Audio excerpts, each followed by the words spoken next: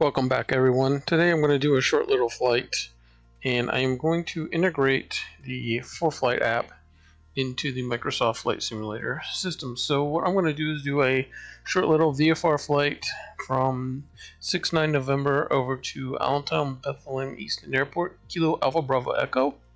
And the first thing we're going to do is I'm going to bring up our Foreflight app.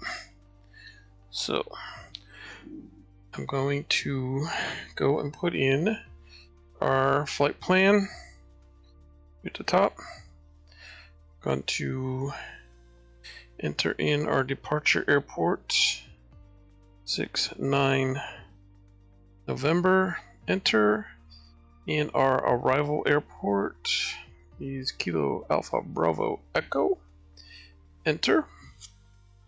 So our flight is shown on here on the app, and currently it says our distance is 4,745 nautical miles. That is because I have not started our Microsoft Flight Sim, so I'm going to go ahead and start this up. I'm going to put in 6-9 November. We're departing from the ramp, going over to Lehigh Valley International Airport. We are doing a VFR direct GPS, and we are going to fly. So let's load this up. As you can see on the Foreflight app, the 6-9 November now has a little blue dot on it that is flashing, indicating that that is our current location.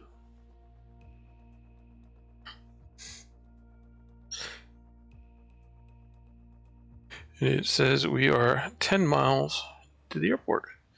So we have got weather set up here. So let's go ahead and let's ready to fly.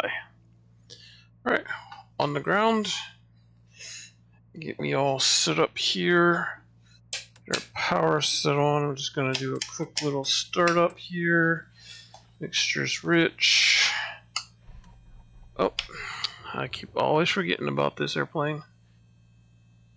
Fuel selector on. Okay. Or fuel on. Alright. So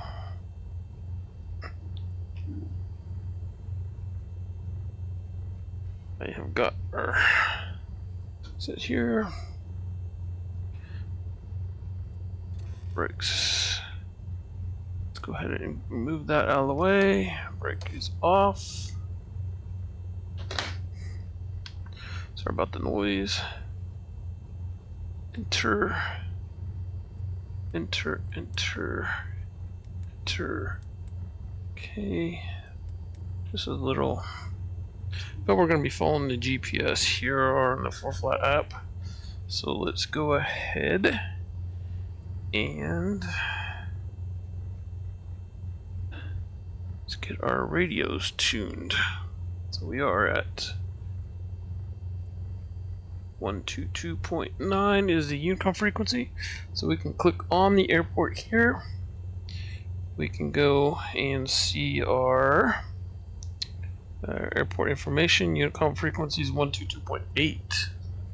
Alright. Flip that back. 122.8. Alright. We are ready to taxi. Everything here, flaps are up. We are on both. Okay.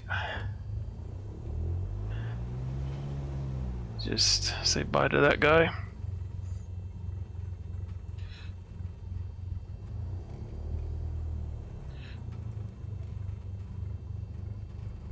Taking the runway.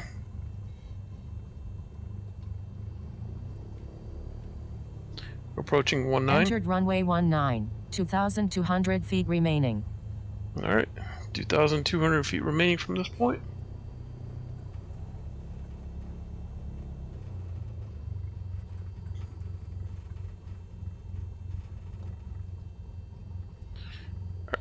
let's just go ahead and pretend like we did all of our checks and everything.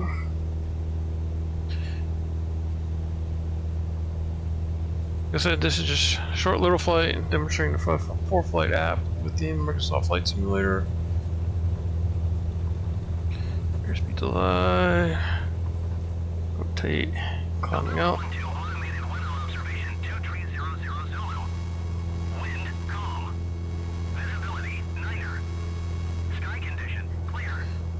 And you can see our little airplane is now showing up. And we can start our... Okay.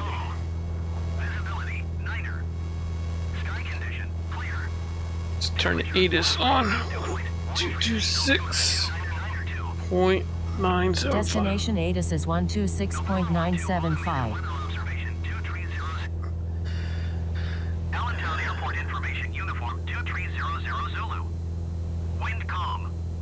Visibility, Niner. Sky condition, clear. Temperature, 15. Dew point, 13. Altimeter, 29.992. Visual runway 31 in use. Okay, runway 31. Runway 24. VFR aircraft say direction of flight.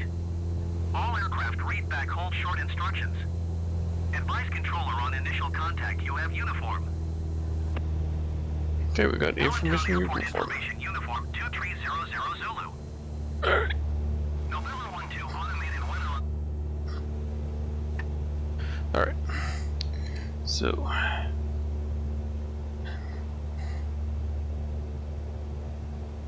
and we'll just keep flying. Gotta put this iPad in a better spot so I can fly this and get what I'm doing. But okay, I see the airport out there. You can see the lights. Let's just go ahead and fly directly to the airport. We got our clearance. We got our clearance to enter the airspace. Got our clearance to land. We're gonna land runway 31. So if I go to, there's the map there. Go to weather. Gives me the current weather for and the runways. Yes, I'm all over the place flying this. And runway 31 is the best wind runway. Runway the best winds. So that is means we are going to enter a left downwind. Runway 31. Alright, so the airport elevation is 394, so let's just level us off here at about 1500.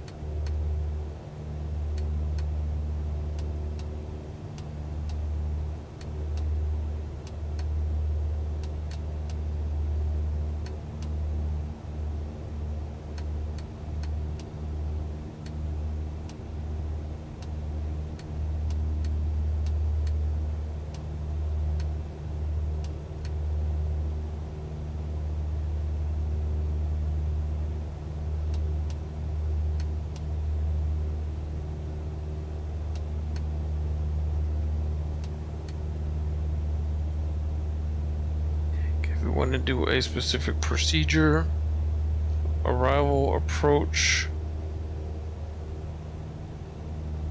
entering the Class Charlie airspace. There's a little notification there on the iPad. Go down. Oops. Back to our map.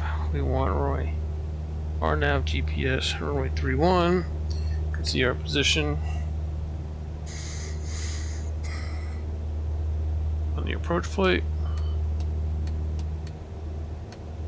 and keep climbing.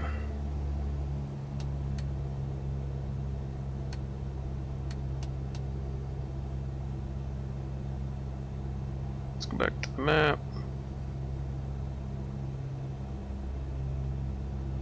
About just a little bit. Okay, we're going to just enter the left downwind here.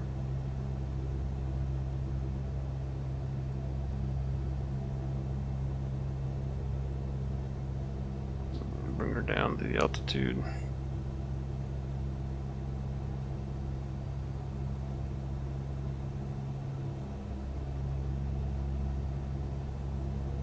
Go back to our plate.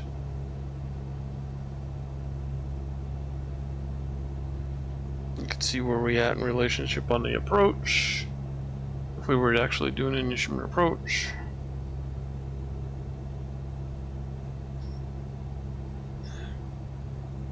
Have to hide. And tower is 120.5.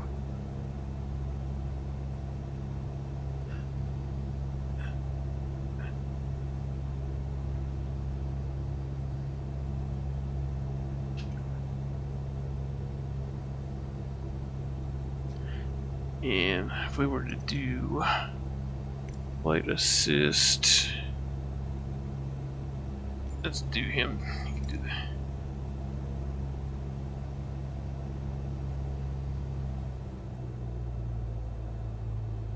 So where's our downwind?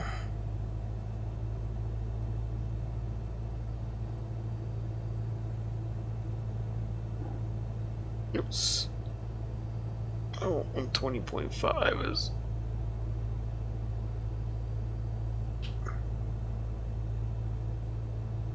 Oh, I guess he's not gonna let me change. Alright.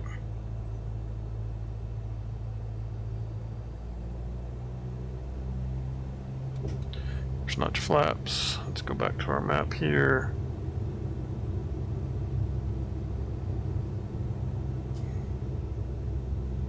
There's the airport.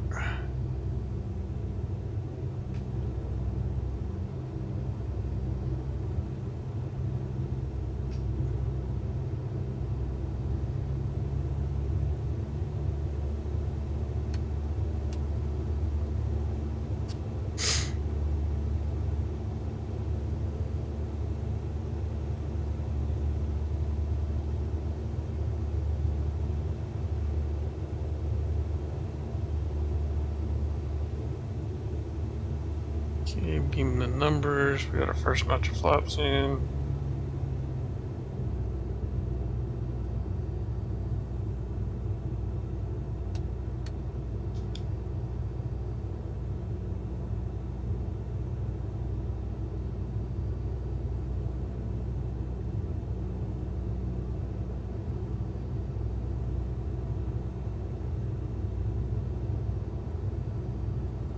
Turn our base.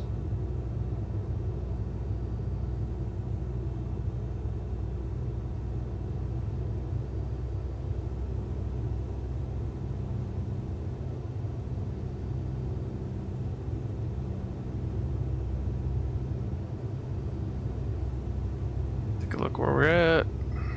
Second notch flaps.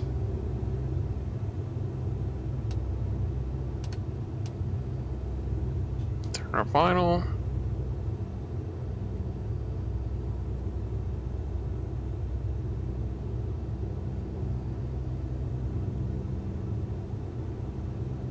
Approaching runway 31.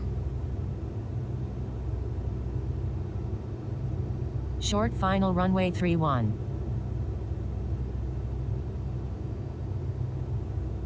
Final notch flaps.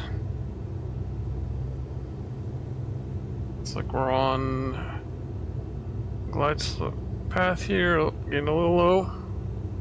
A little power, okay. Yep. Oops. Bring back our power just a little bit because we're a little high on speed. Got the airport made. And power back to idle. Just hold it off. Just hold it off. Hold it off.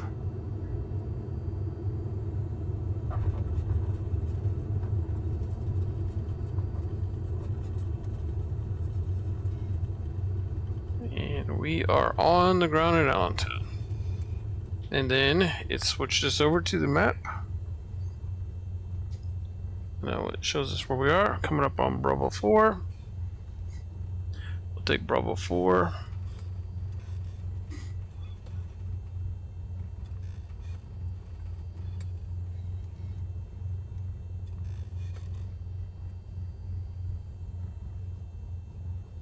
We are clear of the runway. And we'll just stop here for a minute. We are clear of the runway.